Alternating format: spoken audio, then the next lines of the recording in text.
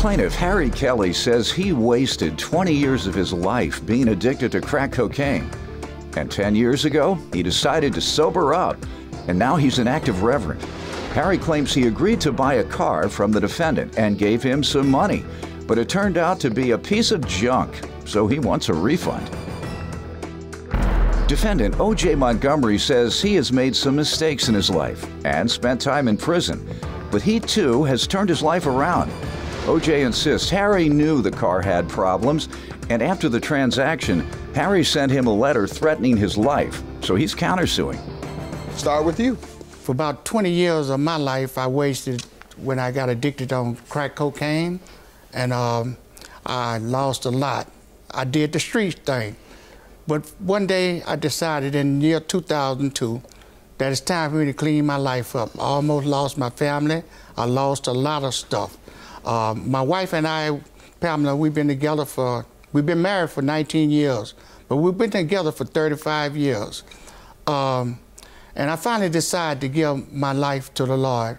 Right now today, I'm an active reverend, and both of us work quite a deal in our church.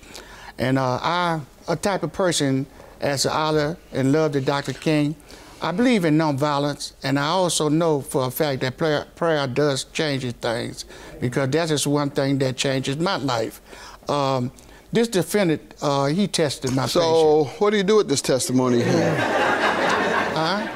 say he tested your religion. What do you do with this testimony that you have? Well, what I do, I teach is preschool and Sunday class and Sunday school. I'm a pre-school teacher. What ages? Little kids, 6, 7, 8 years old. Okay. And I teach them. What I try to do is always I'm talking about your testimony to inspire others.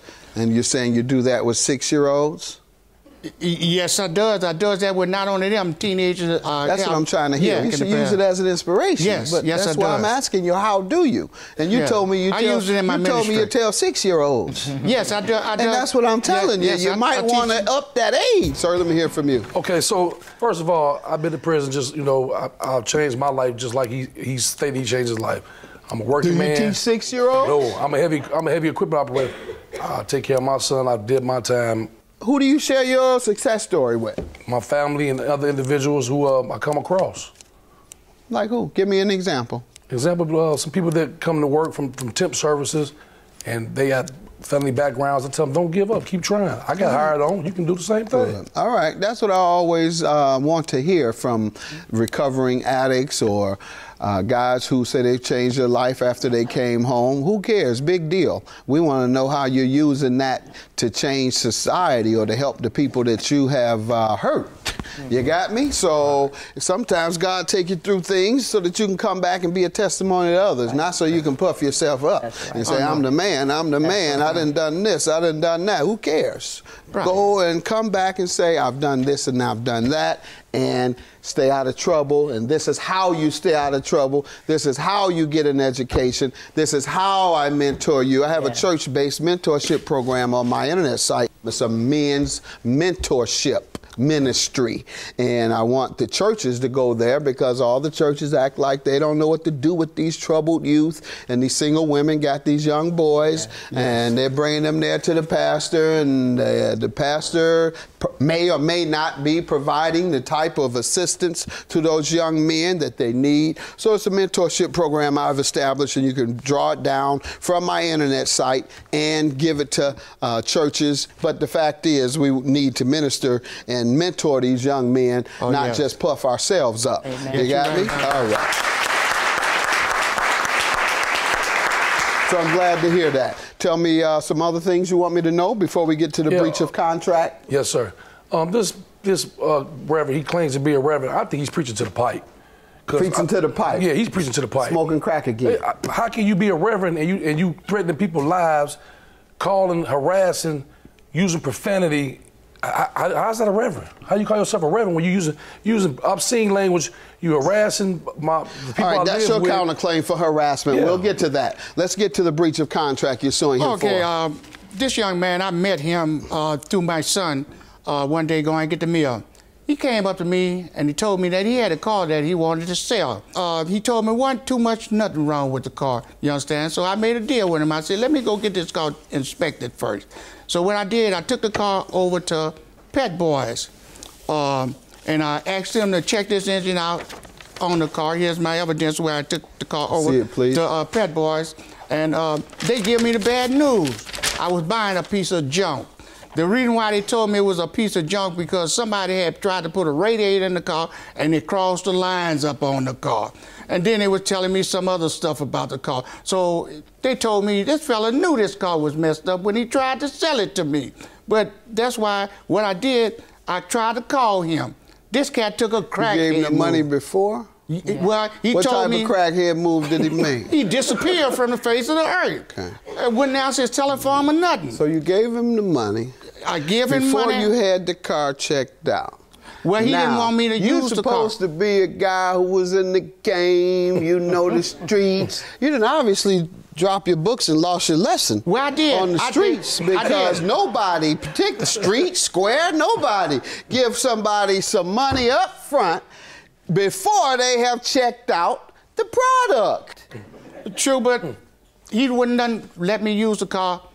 You know, take the car to Pet Boy. I told you that. You did take it to Pet Boy. Yeah, right, but he told me what I had to do is get some insurance on the car, to drive the car, to put it legally, to take it to Pet Boy. You got insurance just to drive up the street? Yes, I did. Because I know it's against the law. Go ahead. Oh, wow. But anyway, I took the car to Pet Boy. They checked the car out. They say the person who owned the car knew the car was messed up. So what I did, I tried to call him from Pet Boy. There was no answer. I kept calling. So what I did one day, I went on and wrote a letter, tried to get in touch with this fella. Here's the letter that I wrote him. Let's see it, please. Okay, this is the first letter I wrote him, trying to get in some kind of communication with this fella. Did you ever hear from him at all? Didn't hear not one word from him. So I told my son to track this fella down for me. Still couldn't. It was okay, so you haven't heard anything. Sir, let me hear from you. Okay, so Mr. Kelly came to me, told me he wanted to buy the car. Previous, I've been holding the car for 3 weeks. He was waiting on his little school check money or something like that. I told him I was going to hold on to the car and sell it to him for $1,500. From the jump, I told him, look, something's wrong with this car. It's overheating. I done put too much money in this car. I just don't want it. What year and make? 99 Dodge Intrepid. I have pictures of it also. Go ahead. So I have 2 witnesses that heard me tell this man, the car is overheating. I'm not a mechanic. He told me he was a reverend and a mechanic. He can get it fixed. As long as he don't hear no knocking in the engine and it rides smooth, he can get the car fixed. He's a mechanic. I said, okay, cool, $1,500. But he told me wasn't nothing wrong with the car, but the storm set was on the car, so that's why I took the car with her to get the engine checked out. And any other evidence from you, sir? Yes, sir, I have more evidence also. He's showing you one letter. I have the letter that he also sent to my house, threatening my life. All right, that's your harassment. I haven't got to that second letter yet, but I can tell you how you got that second letter. Your Honor, can I say something? Threatening my life, Your Honor. I can tell you how you got that second letter. He's a reverend. Tell me, Reverend. For almost a month, I could not see this boy. I don't know where he lived. We live right across the street from each other, face to face. So every morning I get up and I open up the blinds because anyone parks in front of the mailbox, the mailman will pass by. Here's one morning, I gets up, pull the blinds up. Here I see someone standing on the corner. That's him. So I bust out the house and I called him. I said, hey, boy, come here. I said, oh, Jay, come here. He stood up there on his phone, act like he didn't know me. My wife came busting out the door. My wife said, honey, don't go over there. It's going to be something else. I said, man, you act like you don't know me. I said, come here. So he came walking up to me, man, let me tell you something, let me tell you something, let me tell you something. I said, look, son, the only thing you got to tell me is when you going to give me my money. So what I did, I walked off and I got back in the house. So here's what I did when I went back in the house. This is the letter. This is the second letter I wrote him. It's not true, Your Honor. This is the second letter I wrote him. Okay, while he was out of town, here's my Reverend, just let me ask you, let's cut through all this. What did you mean when you said to him, little boy, I see you don't value your life very much? Because when you play, the reason why I say that, because you don't play games with, I know, you were threatening him. Money. You were threatening him. Judgment for the defendant and judgment for the plaintiff. I believe you. baby. God will it's take. all right. You're still a reverend. You don't have to argue. God gonna take care of this lie because first of all, first of all, right, threaten people's lives. Reverends don't threaten lives and say, "I'm gonna kill you if you don't give me my money." Say, man, boy, calling your boy and calling me out my name. Let me tell you what. Don't do that, man.